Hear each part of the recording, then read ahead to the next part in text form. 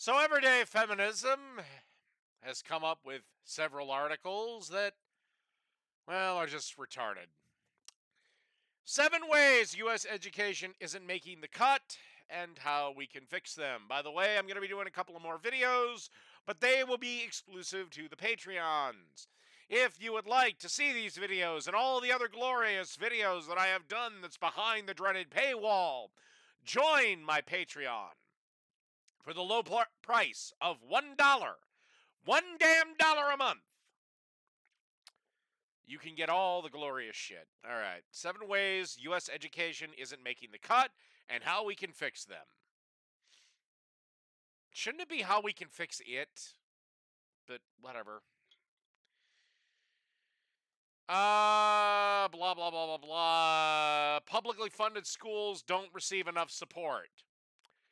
We spend more on education than any other Western country in the goddamn planet. How much more must we spend?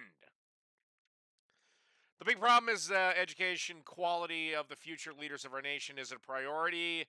The money we can make from them is our education system is nothing more than a business model that sees students as a price tag and testing as the pinnacle of a student's worth and progress. Yeah. Also, the problem of a bunch of leftist dipshits like you thinking that every child is special and every child is the same. Creativity is always the first thing cut from the classroom. Education teaches structure, which isn't a bad thing.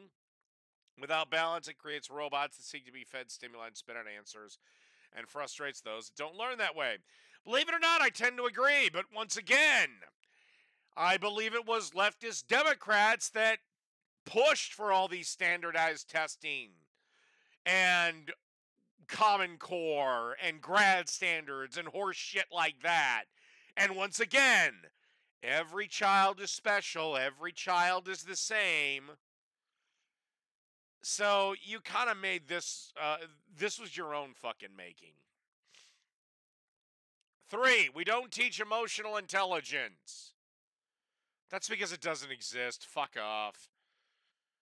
We don't teach true and diverse history. Oh my God. You mean we don't teach your progressive social justice garbage? More often than not, especially education, especially geography and history, is taught in a way that glorifies colonialization and Western ideas. Well, yeah, you're in the fucking West, and I'm sorry.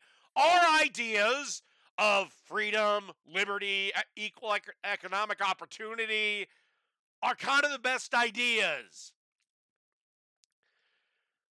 Teaching students to carry pride for their superiorities, underemphasize their society's shortcomings, and be less accepting of people who are different than they. No, not all fucking societies, not all fucking cultures are equal. In fact, some suck. Islam comes to mind as one. As for glorifying colonialization, we did colonize. I don't know if we teach it in a way that glorifies it, just kind of is what it is. Problem with history, it's taught via textbook, and it's one story, one perspective. The events can be printed to a place, date, and time, but their lasting effects are told only from one. No one on the planet is affected by something like, oh, I don't know, slavery in this country. It ended 150 fucking years ago. No one alive today is affected by it. Also, what's to tell? History is history.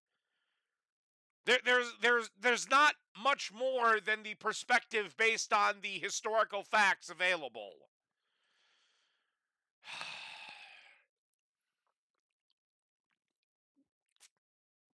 In one case, Texas ruled to downplay the role of slavery in the cause of the U.S. Civil War.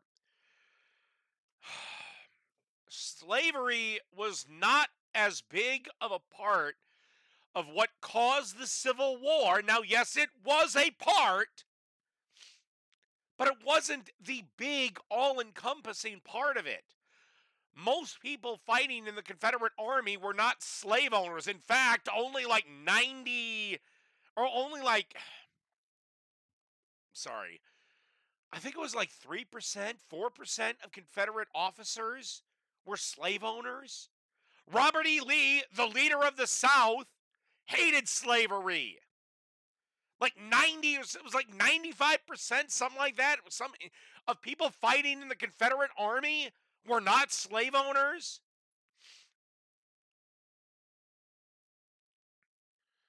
Now, I'm fine with teaching them everything that led up to.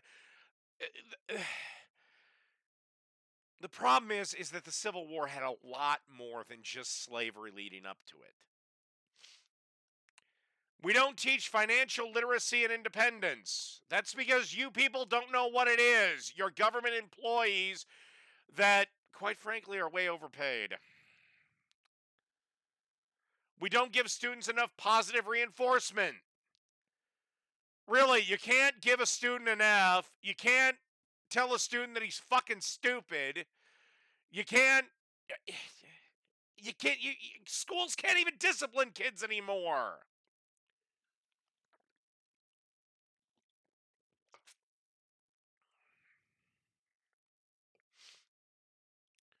And yes, I tend to believe that all these tests are retarded. I'm also a believer that homework is bullshit.